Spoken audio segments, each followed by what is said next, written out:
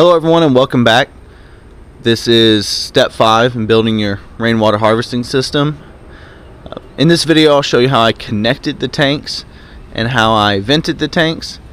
First I'd like to address a common question that I've been receiving, and that's how does the water get into all the tanks when you see that this main pipe here, it's only flowing into this first tank. And so a few people wonder, how does it fill the rest of the tanks? The answer to that is when all the water enters this first tank, it then travels through this pipe here, and it will then fill all the other tanks equally at the same time. So if the water level is let's say half full in this first tank, it will be half full in this tank as well, and in that tank as well, and then it'll all go down together as well. So it'll rise and fall together. Now you may wonder, like, what happens if I get a lot of water all at one time in a very heavy rain? Maybe temporarily this first tank will have a little bit more water while it's pushing all the water to the other tanks and filling the other tanks up.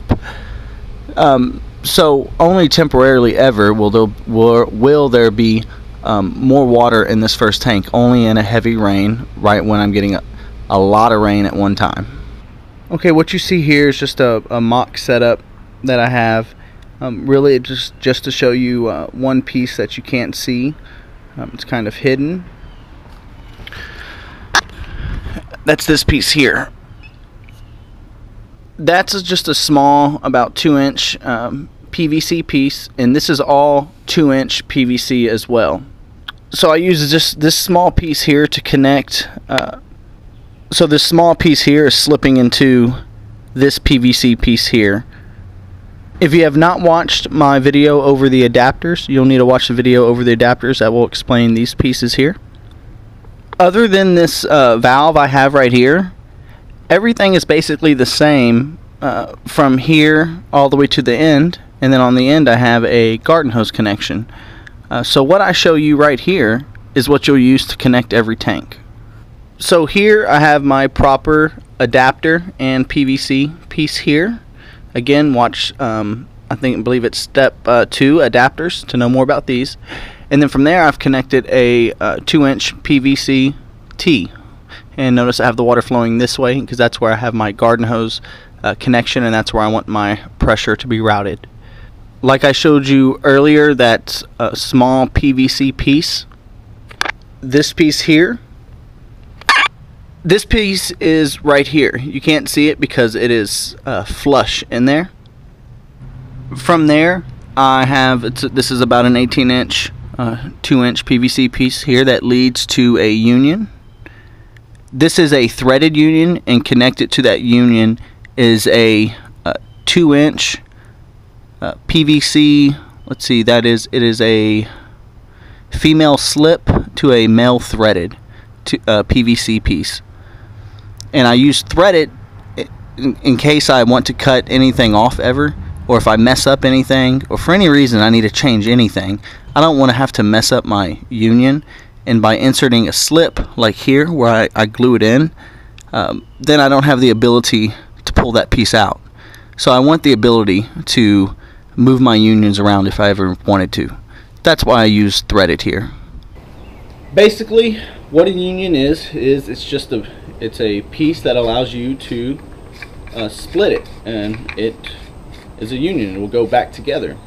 So this allows me to remove my tanks if need be.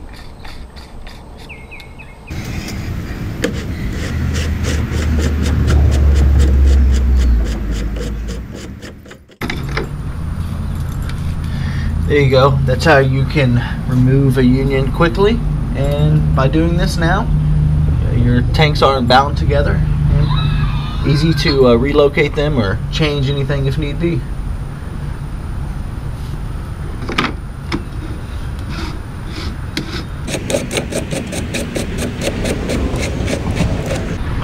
Okay, now once I got the union back together, in order to do this I had to turn off the valve to each tank. So I've turned off this valve here, so I'll need to turn them back on, and then there'll be water back in the pipe. Now you can see I've done the same thing going down the entire system, just connecting all the tanks together. You see, when we get to this last tank now, it did not require an adapter. I do call this an adapter on step 2, but this is just a 2-inch PVC threaded to female threaded to female slip. From there, this is just a short 2-inch PVC pipe here connecting to another PVC-T. And then here on the end, I have a 3/4 inch PVC ball valve, a garden hose connection here, and then I'm not sure exactly if I did all this correct, but if this is properly done, if this is how a plumber would do it, I'm not sure at all, but this works for me. This is a this is a reducer down from 2 inches to 3/4 inch PVC piece. Then there's a small 3/4 inch PVC piece here. Maybe it's about 1 inch, 2 inches long. Probably rather about 2 inches long right here, connecting this this PVC adapter to the ball valve here. One thing I would like to mention about the PVC parts that I used for this, these pieces are not for a pressurized pipe or pressurized unit. This is just for just plumbing, just for flowing water. The difference is they're much cheaper, probably about half the cost of a PVC-T that's for a pressurized system. Okay, and on this side, if you can tell, on the other side now was the garden hose adapter. On this side I have a dump valve. This is a 2-inch PVC valve. It's threaded on both sides as well. This is not needed. I just happen to have it, and so I decided to put it on there because I wasn't using it anyway. But you can, if you'd like, to just put a cap here, and you wouldn't have a problem with any of that. Or actually you could use a 90 right here instead of a T, and you would never have to worry about that. Okay, one question that I've had asked a lot on the comment section is, how do I vent the tanks? Where does all the air go when the water's pouring into the tanks? The air must go somewhere, or else it won't allow the water to pour into the tanks. So in order to vent these tanks, all I do is loosen this top lid. If I am to, right now what I'm doing is I'm tightening this lid all the way down. So this is as tight as the lid goes.